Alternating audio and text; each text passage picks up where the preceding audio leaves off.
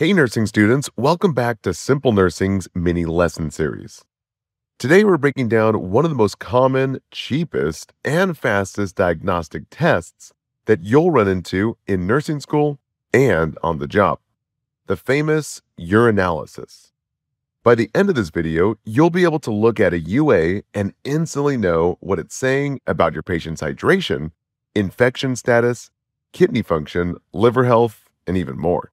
Now, if you want the full lab value breakdown with visuals, normal ranges, and every single what it means in one spot, we've got all of that in our membership, along with over 1,200 videos, study guides, and NCLEX-style practice questions. I'll link it in the description below. Now let's get into it.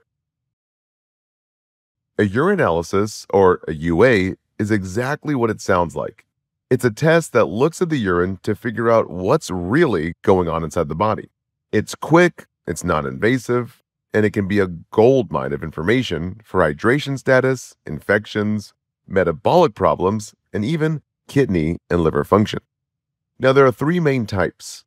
First is the dipstick, a quick, in-office strip that changes colors. Second is microscopic. This looks at all the tiny cells, crystals, and bacteria under the microscope. And the third is a culture. This tells us what bacteria is in there and which antibiotics can work best to kill it. Now let's read a urinalysis the way you'll usually see it on a lab report, from the top to the bottom. Starting with normal urine, this is pale yellow and clear. Think pea-like tea, but watered down. Abnormal colors can tell you a lot. Dark amber could mean dehydration or even liver problems. Red or pink might mean blood from infection, kidney stones, or even trauma. Cloudy urine can signal infection or protein. And certain medications or dyes can even turn the urine orange, blue, or even green. Another term is specific gravity. This measures how concentrated the urine is. So let the name help you. Gravity, simply think heavy. Normal is 1.005 to 1.030. Low specific gravity, below the 1.005, means dilute urine, which could mean overhydration or even diabetes insipidus. Now, high specific gravity, simply think it's very heavy, above 1.030, which means the urine is concentrated, usually from dehydration, SIADH, or glucose inside the urine. Remember this, low numbers means lots of water. High numbers means high dehydration. Next up is the pH. Normal is 4.5 to 8, which is slightly acidic. Acidic urine can come from a high-protein diet or metabolic or even respiratory acidosis. Alkaline urine could be from urinary tract infections, a vegetarian diet, or prolonged vomiting. Now, glucose should be negative. If it's positive, it means glucose is spilling into the urine because blood levels are just way too high, most often seen with uncontrolled diabetes. Next is ketones. These should also be negative. If they're positive, this means the body is burning fat for fuel, or basically energy, instead of using glucose. This happens in DKA, diabetic ketoacidosis, one type of a diabetes emergency, or it can happen in starvation or on a ketogenic low-carb diet. Next is blood, or hematuria. This one should also be negative. If it's positive, think infection, kidney stones, trauma, or even myoglobin from muscle injury. So always remember, find the source of the bleed. Next up is protein. Again, it should be negative or trace. Small amounts can show up after exercise, fever, or even stress. But consistent positive protein usually means kidney damage, heart failure, or even preeclampsia in pregnancy. Nitrites should also be negative.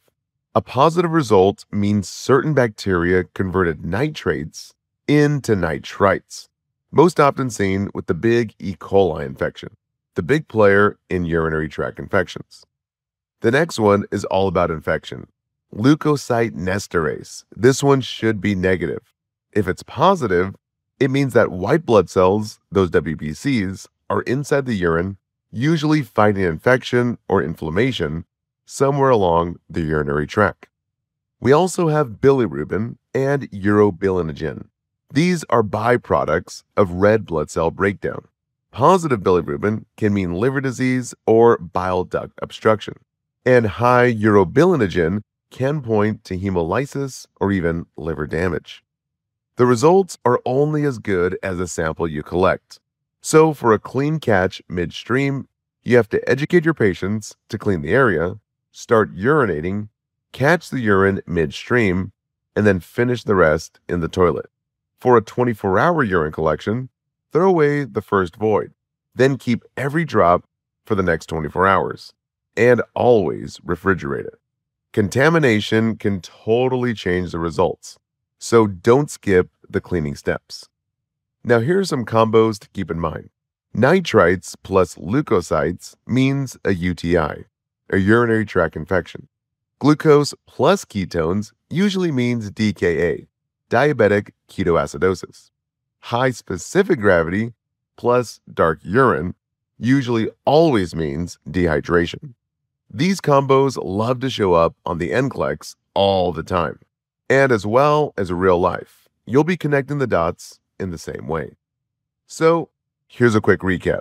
A normal urinalysis is pale yellow, clear, specific gravity 1.005 to maximum 1.030. pH is slightly acidic and negative for glucose, ketones, blood, protein, nitrites, leukocytes, and bilirubin. These should all be negative. Remember, abnormal values point you toward dehydration, infection, kidney disease, liver disease, or even metabolic problems.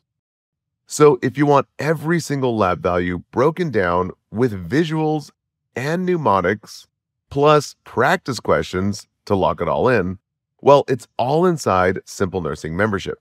We've got entire lab value guides, NCLEX review lectures, and study tools that make this stuff stick. See the link below. And don't forget to like, share, and subscribe so you don't miss the next mini lesson. You got this.